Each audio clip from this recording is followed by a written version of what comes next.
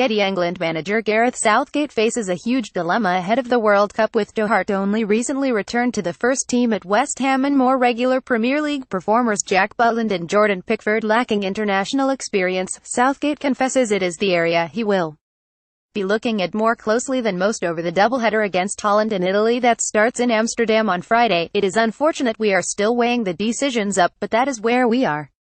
Southgate said, everyone is clearer on other positions in the field.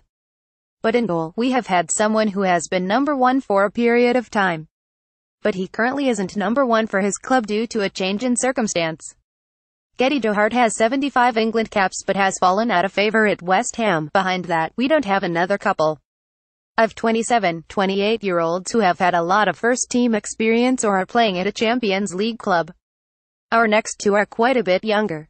In Butland's case, he has missed a year with injury. We just have to make the right decision. We monitor all their performances, we know their level. We know some are stronger in certain areas than others. We have got to balance keeping the ball out of the net with distribution. We've got to pick the keeper in terms of who is going to be the best to play the way we want to play, handle the tournament and handle the experience of being England number one, which comes with responsibility.